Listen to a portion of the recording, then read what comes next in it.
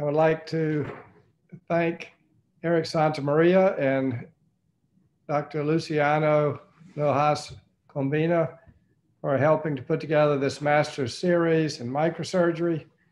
And I'm here to speak today on the delay phenomena with the abdominal-based perforator flaps. As a way of a little history, back in 1989, I began experimenting with transferring the lower abdomen skin and fat without muscle. And so first I was injecting abdominoplasty specimens. And as you can see, the SIA system is very bright inferior laterally, and they're big superficial draining veins. As we get later to combine the delay phenomena, we can expand these territories. And this was our first case done in 1989 at LSU in New Orleans of an SIA breast reconstruction. And after doing a number of these, I realized that it was not really feasible to use this operation on every patient due to variable anatomy, and sometimes the vessels were too small or had been injured. And so that prompted me to look at other options as well. I did present this at a meeting in 1990, and Ian Taylor has a great quote: "The most coveted donor site, especially in the Paris female, lies transversely across the lower abdomen." And then Rod Hester out of Emory felt like the SIA represents the key to complete understanding of the blood supply of the abdominal wall. There's a picture at the meeting with me and my children. My son, who's also on the program, is in the lower right-hand side, about age 9. So now I've done about 348 of the SIA flaps since then. And so then when I switched to the DIP, doing injection studies showed that the concentrated blood supply was more of the upper medial part around the perforator as opposed to the SIA. And so this talk is going to be about expanding the territories using the surgical delay phenomena. And here's our first patient for the DIP back in 1992, also at LSU Charity Hospital. And we gathered together a lot of like-minded people over the years. And this was when I hosted the perforator course in New Orleans in '98. You can see Claudio Angrisciani, who's on the program today, Kashima on the program. There's Blondil, Barry Strauss, Charlie Dupin. Eric Santamaria has joined the group shortly after this and is a lifetime member. The first plastic surgery book and my all-time favorite came out in 1957. And my father was a general surgeon, and he picked this book up shortly after it came out and put it in the study in our house. And 2-volume set. I was fascinated with it, and so that got my early interest going. Here is an example of a total breast reconstruction. Ladies had an absent breast, using skin and fat from the abdomen with a bipedical tube. Excellent reconstruction, no muscle sacrifice, and this takes advantage of the delay phenomena. And then lucky for me, as a surgery resident, beginning at 1976, Bert Myers was one of the faculty, and he had a plastic surgery lab at the VA hospital. And so I got to know him, learned how to do inguinal hernias and hemorrhoidectomy and so forth. But then I learned that he was world famous for his scientific research on the delay phenomena, and had put a book out when I was a senior in medical school. That's my second favorite book, from Bert Myers on skin flaps. And he gave me this book out of his personal library right before I started my plastic surgery residency. And he would come over whenever I did a flap and would take a picture with his Polaroid camera with a special blue filter across the flash bar so that the dye would show on a picture instead of just with a Woods lamp. And you would put the Polaroid in the patient's chart. And we could see the extent of the blood supply and what was going to make it and what was not. But it's taken me 40 years before I realized I need to combine all of his work with the perforator concept. So beginning 2 years ago, after hearing some reports and of combining the delay and the work in Melbourne with Mark Ashton and Ian Taylor's group, I started doing clinical cases 2 years ago, and I've been involved with 50 patients representing delays, mostly of the DIP, but 19 of the SIA, and more recently, 2 DCIAs. I have 2 DCIAs scheduled coming up next week that are delayed DCIA patients on identical twins, transferring from twin to twin. So that's exciting on the horizon. And with planning out the delay, we like to get imaging in all the patients. And then scrolling through, I prefer the MRA, scrolling through, you can pick which perforator you want to keep. You want one with a short intramuscular course. You ideally want one that's below the umbilicus to have a low scar, short intramuscular course of dissection, and so forth. So once you pick the one, then you go to the operating room. So here's a very early patient, and she had been referred by a general surgeon who was not very versed in nipple sparing mastectomy. And so I told him I would do a nipple delay for him ahead of time. And he said, great. And at the same time, I would delay the abdomen, which I did. I didn't stop with the nipple delay. I did the whole anterior dissection of the mastectomy. And so then the following week, we brought her to surgery, and he took out the sutures and was flabbergasted. All he had to do was take the breast off of the pectoralis. He was so happy. But I had a very vigorous nipple areola, and I'd had a nice delay. And on the abdomen, when I went to the one perforator I had left, I found a very large, one of the largest perforators I'd ever seen, going into the flap. And then short intramuscular course, preserve the nerves, easy dissection. And here's her post-op after a mastopexy on the opposite side. And she got very nice result, very healthy nipple areola and a nice abdominal donor site. And then another patient that came in for risk reduction with BRCA mutation, 1 or 2, and a relatively small breast, but amplification of the abdomen. So we planned to delay these 2 DIEP perforators, take all the rest. And then we came back, I raised the flap on this side, and the size of the perforator was about the size of the deep inferior epigastric. It's astounding. And so I had a resident, not even a senior resident, was with me on the case. And I said, I want you to raise the second flap, which he did very easily. Probably took him 30, 40 minutes because it had a very short intramuscular course, and then it was not too much length for you had to divide it because it was low down. So it's very, very easy, straightforward case. So that's why I put here, this is good for residents, good for anybody. It converts it into easier dissection. And so here she is, early post-op and fuller breast. And then we plan to do the 3D nipple tattooing here.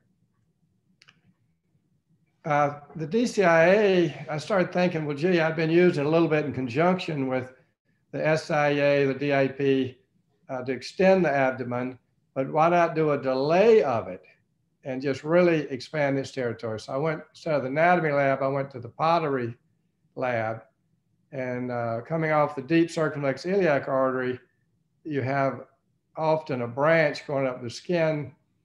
And once you delay it, that gets much larger and choke vessels open up. So the territory expands. And actually, it really expands more this way than medially. So you can have a well-vascularized transfer. And so here is the first patient. a lady that had had bilateral mastectomies with implant reconstruction, which she was unhappy with. And at age 10, she'd had a resection of her right rectus muscle for a dermoid tumor. So we knew for bilateral that we would not, there was no possibility of a DIP on the right. On the left, she had a perforator we could use. So we planned to look for her DCA, and we couldn't tell whether she had an SIA. On her imaging, you can see absence of the complete absence of muscle and the vessels on the right. On the left is kind of a normal situation, and then we're looking at something that we might take a short intramuscular course. And here we do see the deep circumflex iliac vessels. And then if you scroll up toward the umbilicus, you'll often see a perforator coming through the oblique muscles, approximately this area. And so that's what we look for. We were not able to find superficial inferior epigastric artery when we delayed her and explored her. And so here she is 6 days, 5 or 6 days after the delay. And I've got the Doppler over the DCIA. And so you get a very, very loud signal that you would never get early. And you can usually follow this signal for 6, 7 centimeters in either direction. But you can see that this is somewhat light. I mean, the normal DIP perforator on the other side is here. And if anything, the blood supply is better, and you could go way around for the love handle, and is more, not quite as good way over back this way. So here we are in the operating room. So we've identified this perforator a week after the delay and dissected it through the oblique muscles where it zigzags through until it enters into the main deep circumflex iliac artery and vein, which are very, very similar to the deep inferior epigastric pedicle, which is a great matchup for the internal mammary vessels. And so you can just keep going to get as much length as you want and preserve whatever crossing nerves you encounter. She was very dependent on her oblique muscles because no rectus, no hernia. And she said, don't mess with my oblique muscles. And so I said, I'll be very careful. And I haven't seen any problems with my 20-something dissections of this with, you know, the non-delay as well as the delay group. So we have these 2 large flaps island out on the abdomen. And I probably could have gone further here and I said, this is this. So we'll have did a SPY imaging of the 2 sides, which you'll see next. So this is the right DCIA side, lighting up nicely, a little bit less so way medial, superior medial, where the DCIA typically is right here. Looking on the opposite side, the delayed DIP flap, you know, that's always the gold standard. But the little sister is trying to get some attention. And with a few seconds, we gradually get better fill medially. And so we have an adequately vascularized flap for the DCA on that one perforator. And here she is a week post-op, early, you know, I've just started doing the DCIAs, series of 2 with 2 more on the horizon next week. And so now we'll conclude with looking at the SIA, which is where it all started for me in autogenous breast reconstruction without muscle sacrifice. And so we've got 19 patients. We've studied 17 of them and looking at the hemodynamic alterations within the flap, including the diameter as well as the blood flow. So when we see the patient before the delay procedure in the office, we will do ultrasound. And Ryan Hoffman's been a medical student who's been excellent in gathering this data. And so and this is actually after a delay because we've got a large SIA artery. You can measure that. And then you put the ultrasound over it and you see the peak ways you can measure the flow in the artery, which is typically around the inguinal ligament. And then we do the delay after the initial measurements, and then 6 days after the delay, we re-measure to compare, and then we transfer the flap, the reconstruction.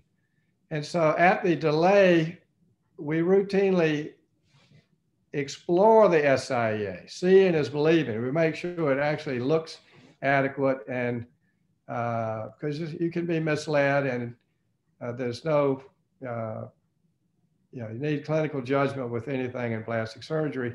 So we confirm, and on this side, although we had evidence of one on the other side, we deemed this one not very good and decided to base the delay on the deep DIP on the right side, SI on the left. So then we close everything. We leave a 4 centimeter lateral bridge for, to help do the delay. And so we looked at 17 of these patients, and none of these were massively obese, but relatively healthy people. And most of our 85% of the series were bilateral reconstructions, and the more common we get SA on one side and DIP, but a fair amount of combined bilateral SIAs and then some unilateral delays. So with the data, which is very, very interesting, and pre-delay, we measured the diameter of the inguinal ligament of the SIA is 1.37 millimeters on average. And then post-delay, that was 2.26, a significant increase. Handheld Doppler, the sounds are just screaming, and you can follow them 6, 8, 10 centimeters. So a significant increase, and this is a graph showing all the patients had increased size of the vessels after the delay. And then looking at the flow in centimeters per second, pre-delay was 14.43 centimeters per second of flow mean. And that went way up, triple, to go up to 44.6 centimeters per second. And so that's quite significant. We only were able to measure in 4 of these due to just the logistics of everything. And we're continuing to gather more data as we go on. But quite impressive, your flow increase. And so a couple of examples of that, we have a patient for a bilateral reconstruction. She's going to have a mastectomy here. And so we're planning a delay on one side and then a DIP delay on the other side. And so here she is early post-op, and got good volume, good symmetry, nice low scar, little T where the umbilicus was. But that's the wonderful thing about this IA, that one stage rarely have to do any revision of the abdomen on these patients. Here's another one, quite nice patient with a BRCA2 mutation, risk reduction, not a lot of tissue in the abdomen, so the delay gives you more. And so here we are with bilateral SIA delays, no opening of the fascia, the least donor site possible, donor site morbidity, nice healthy flaps. And at surgery, we explored, saw a real healthy, vigorous, palpable pulse, good flow in these enlarged blood vessels. And then here she is, one stage, nice low incision, good contour of the abdomen, good volume. We do have the little skin islands on each side that we'll be taking off very simply, but very, very fantastic result. And so in conclusion, combining the surgical delay phenomena with the perforated concept is a very, very powerful concept. To see a perforator like this that you've never seen before. This is the perforating artery going into the one perforator left. And these are 2 huge veins. We can create this, and this is very more vascular, easier dissection. So I think it's, I would highly recommend it, a way to create the ideal breast flap in every patient. Huge perforator, easier operation, good for teaching. The day of surgery, you just do the execution, you get more volume, about a donor site. and it's a lot more fun. So that concludes my presentation. I look forward to questions from the audience, and hopefully you'll think about this tool that we have to create these wonderful flaps. Thank you very much.